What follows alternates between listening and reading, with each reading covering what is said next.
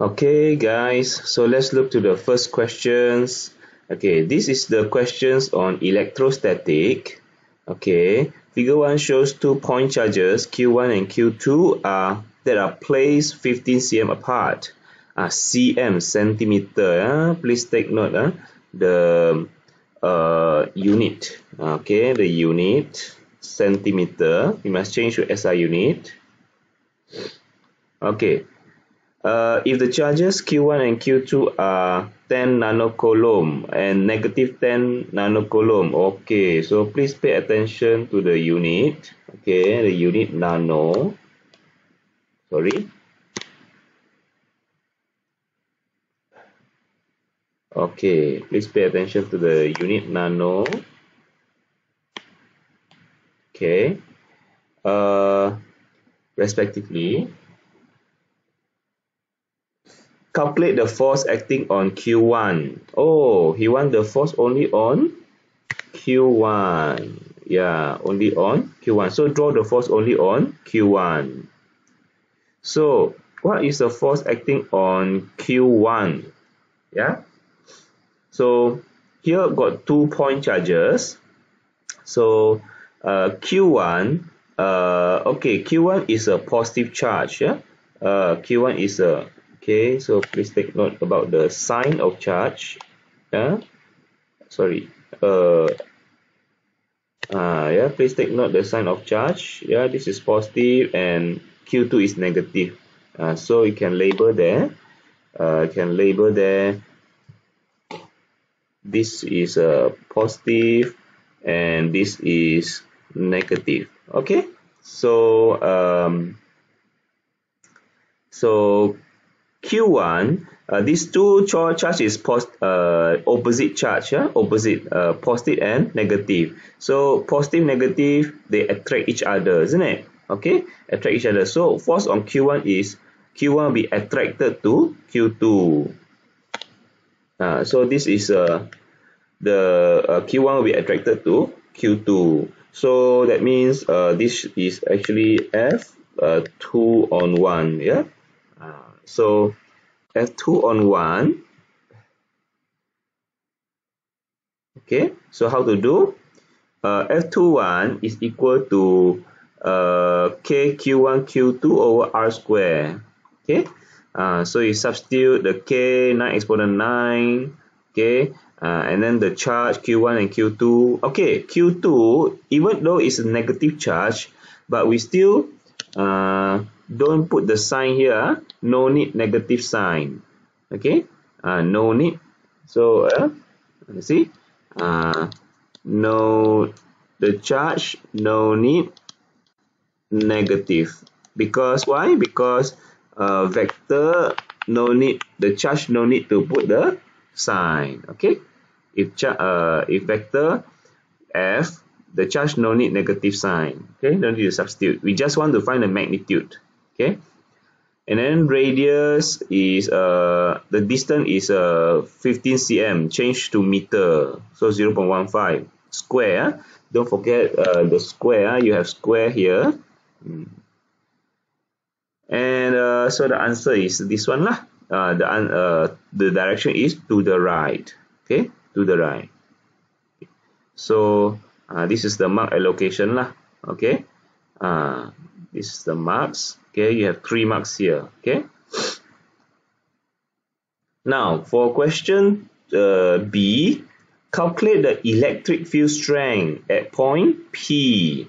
Okay, so at point P. Okay, so how? Electric field strength at point P. So you have 2 point charges. So each of these charge will exert electric field on P. Okay, so let's first we must draw the electric field on P. Okay, this is so Q1 is positive charge, Q2 is negative. So Q1, the charge, the electric field is going out, isn't it? Going out. So this is E1. Okay, and then Q2 is Q2 is negative. Q2 is negative, so E2 is towards. Okay. So this is E2. Alright. Okay. So this is E1 and this is E2. Okay. Now let's calculate the value E1 and E2. E1, okay, formula electric field strength is KQ over R square. Okay, so Q1 is this charge. Okay, R distance is 15 cm away. Change to meter. Okay, remember the square. Okay, and this is the value 4,000. So equal to E2. E1 equal to E2 because Q2 also have the same charge and also Q2 is 15 cm, same distance also. Okay, so same value.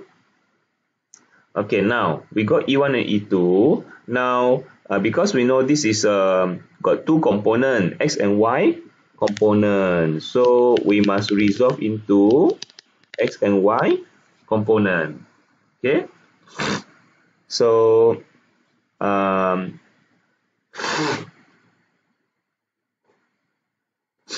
so okay, now so you must find to resolve the two vector E1 and E2, you must have angle. So first of all, these three sides, they all are 15 cm, so we can say they are equal length. Equal length, this is equilateral triangle, so this should be 60 degree. Yeah, this one should be 60 degree, and this small one, it should be 30 degree. So this part also 30 degree. Okay, so now we have the angle already. We can resolve. So remember, the direction also important. Going to the right positive, going up positive, going down is negative. Okay, put the negative. Okay, so this is the for EX. For EX, this is the you have two component, E1X and E2X. Because both of them, both of the E1 and E2 X component is to the right, so both positive lah. Both positive, yeah. So we resolve sine 30, and that's why we get EX 4,000. Okay, for the Y component, also add up both component E1Y and E2Y. However, E2Y is negative. You see, E2Y is negative. Why? Why E2Y is negative? Because E2Y, the Y component of E2 is downward. Downward is negative. Okay. E1Y is positive because upward. Okay. So, oh, sorry. This should be using cos. Yeah. This one should be using cos. Sorry. This one should be cos. Yeah. So, okay, because E2Y is downward, so that's why negative. Okay, so they cancel each other, they get 0. Alright? Okay. So in the end, so the S component 4,000, Y component is 0. So we can say the total or resultant electric field at P is only the X component 4,000, and the X component is a positive. Positive means to the right. Okay, positive means to the right, direction to the right. Okay, you must give magnitude and direction because this is a vector. You must give direction also, then only can full marks. Okay, now what is the potential difference between P and Q? Okay, potential difference between P and Q. So you see, he asked for potential difference. So there are 2 points, P and Q. So that means you have to find potential for P and potential for Q. Then you minus them. Okay. So first, find the potential for P. Yeah? Potential for P is equal to V1 plus V2. Okay. Because there are two charge. So potential at P. So you must have V1 for Q1 and V2 for Q2. Okay. So Vp equal to V1 plus V2. So potential formula is KQ over R. No square. KQ1 over R1 plus V2 is KQ2 over R2. Then you substitute the value. Okay. This is the value. Remember the Q2 is a negative charge. So for this case, this potential is a scalar. Okay, if scalar, the charge must negative sign. The sign is important. You must put the negative sign. Okay, the negative sign is important. The negative sign is important. You must put okay. So okay, they cancel, they get 0. Alright, so potential at P is 0.